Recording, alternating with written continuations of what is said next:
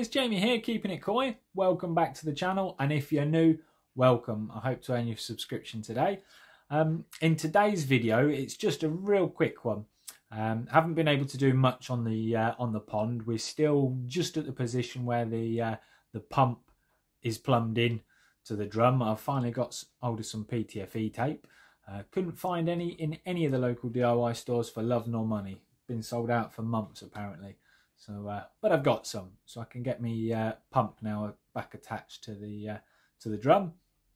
But yeah, just in today's video, we've got a special visitor that's coming at the end of the video, and the reason for his visit today is because of a problem that I discovered with the Oase drums. Now, there's nothing wrong with the drums themselves, except for all their inlets and outlets are a funny size. They're like a push fit 4-inch. I mean, the rubber boot they supply with the drum, the like end cap, if you're not using one of the inlets, fits perfectly, snugly, beautifully. But any other 4-inch that you can buy off the shelf, and I mean any, when I was down Japan Koi Imports, me and Mark tried 6 or 7 different 4-inch rubber boots, from 90s to straight connectors, reducers. Not one of them fitted. They were so loose. So on one of my videos, another YouTuber that also has a pond business said, tell him the problem, work it out together, and he will contact his supplier to see if we can come up with a solution. Well, I sent him a short video, not on YouTube, but just reiterating what the problem was, and what I found out so far, which somebody in a previous video said that's because they are push fittings. So I sent the video to the YouTuber that will be here later.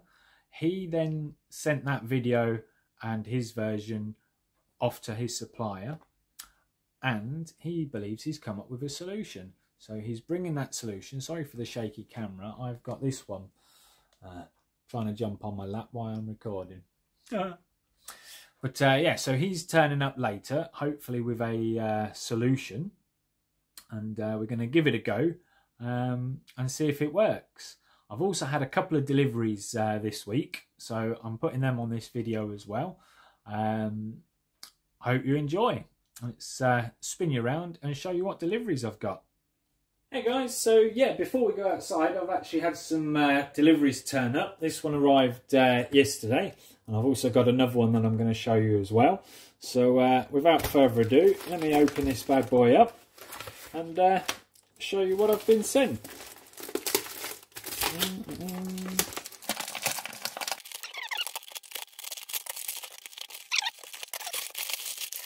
And people wonder why I show you things when they're already out of the box. May have to edit this shorter. I can see which way round it's wrapped. Right, that's it. Not enough. Chop it up. Are we in now? Are we in? Nope. Definitely well packaged. If this is what I think it is, we'll certainly wrap things up well. It's a good shape. I'm sure a few of the other YouTubers that are watching this video might know what is in here, but you won't know who it's from until I get into it.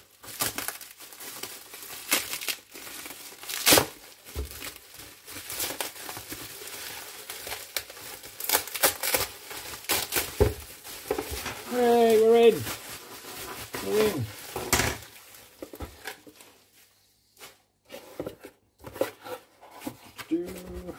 He says, one more bit of sellotape.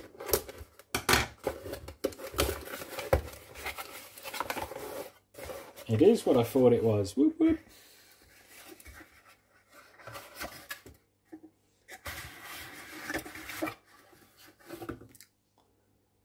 Thank you, Mr. Cbers Koi Pond. My second proper channel mug. If you've not seen Cbers Koi Pond, go check him out. I'll put a link in the video description down below. But yeah, so I've now got 2 channel mugs. I've got a Skeggy Pond mug and I've got a Cbers Pond mug. So yeah, go check him out. So the other delivery, already unwrapped it because it was also wrapped really, really well. Get that out of the way. Might have to expand on this video, but what we have here is my new koi sock. Let me extend my camera a bit.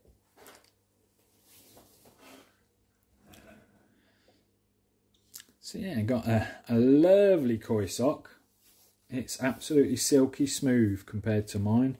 This is going to be much, much better. It's not a waterproof one, but if you're quick enough, it does hold water. So it's apparently the same one that Vince uses, so he tells me. But this, guys, is from Dorset Koi Pond. Again, if you found his channel and you need anything like nets or equipment, drop him a message. He's someone that is looking into getting a website, but yeah, this koi sock, he was recommended to me by Vince for koi socks, so I thought I'd give him a shout because I was in the market for a better one, and I really like it. Haven't yet used it because by the time I've received it, I'd already moved all the bigger fish about, and for a 5-inch fry, it really would be pointless. But yeah, so check out Dorset's videos, Dorset Koi Pond. Yeah, if you need anything like this, then obviously give them a shout. Right, so without further ado, we'll take you outside and we'll show you what we're doing out there. So here we are back at the drum. Now, as you've probably seen in my previous videos, this or the inlets, as you can see by the amount of Jubilee clips I've got on my rubber boots, none of the actual pressure pipe fittings or 4-inch rubber boots fit these very well, as you can see. This is on the old drum, and it's the same problem obviously with the rubber boot as you saw in a previous video. I've got a visitor today. Let's go and say hello. Hello. Mr. Skeggy Koi Pond has come up with an awesome solution. Told him the problem, he said leave it with me and we'll see if we can find a solution. This is a push fitting to turn the black waste into pressure pipe. £6 bit of kit. Skeggy's going to get these in stock, so if anybody wants them, people with drums, Lee Hatfield, I don't know if Phil from Telford Koi Pond maybe had the same problem, but if you ever develop any leaks from any of your rubber boots, if you've gone rubber boot, all you need is one of these. As you can see, that's a nice snug fit. I'm not going to push it on all the way because they're then a pain to get back off, but it does go on all the way because we've already tried it and tried to take it off once. And when that is then on, you will see you can either rubber boot straight to it, or as you can see, that's also a nice snug fit, so you could solvent weld straight to the drum. Most people wouldn't do that because you never know, you might need to move house or move the drum in the future. But yeah, even the rubber boot, well, need to loosen the Jubilee clips to get that on there, but as you can see, it's now a nice snug fit, no wiggle, no wobble. So yeah, just a little sleeve, solvent weld that. As I say, you put these on all the way and they just don't want to come off very easy. So sorry about the old shaky camera, but yeah, that is a great solution to a small problem. So Lee, if you're watching this video, buddy, and you want some of these, contact Skeggy Koi Pond and he'll be able to sort you out some. There you go. And as he's just corrected me as well, it's Skeggy Pond, not Skeggy Koi Pond. But just to show you from this angle as well, that I'm not going to push it in all the way because I'll never get it out again. But it's a real nice snug fit all the way around, so you can glue that straight into a proper nightie if you wanted, or a straight connector, or whatever you like. So yeah, cracking fix, and I will be getting a couple. stop it leaking anywhere. Obviously, as we all know, I haven't actually got to water test it yet, as the pond is still empty, but window has been ordered today, so it will be here within 3 weeks time. So I will catch you all later. Yeah, so obviously that's a bit of a bugger to fix, and some people seem to think maybe it's just black waste, but yeah, as you can see there, this pipelet, 110mm black waste. It is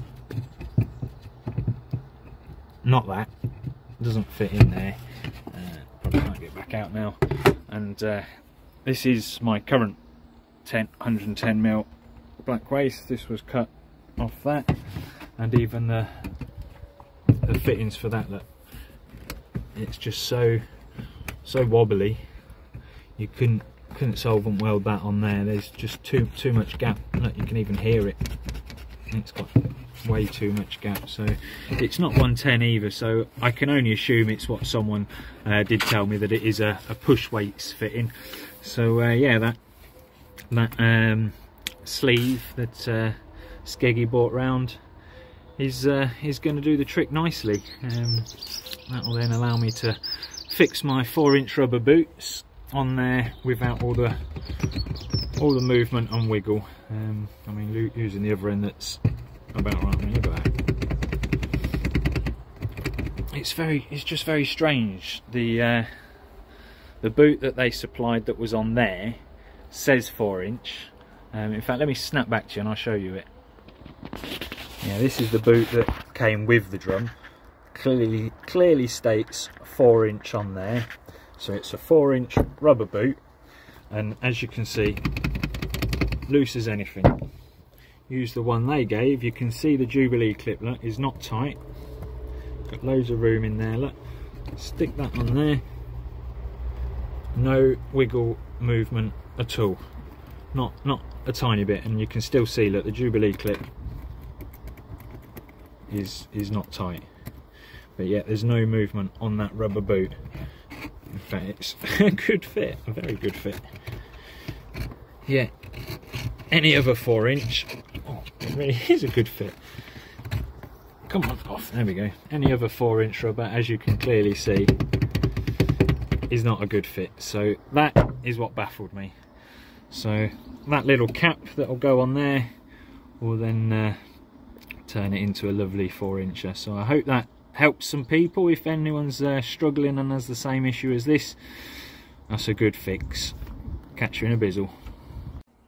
Right then, guys, again, thanks all very much for watching. So yeah, 3 massive shout outs to the guys that I've mentioned in the video. You got Dorset Koi Pond, thank you very much for the koi sock, really appreciate it.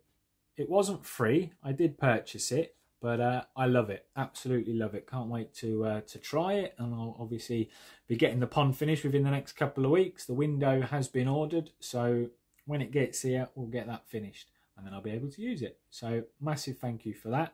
Skeggy Pond, thank you for coming down, bless his heart. He actually stopped in on the way home from the airport, because a lot of you may know he'd just gone off to Denmark.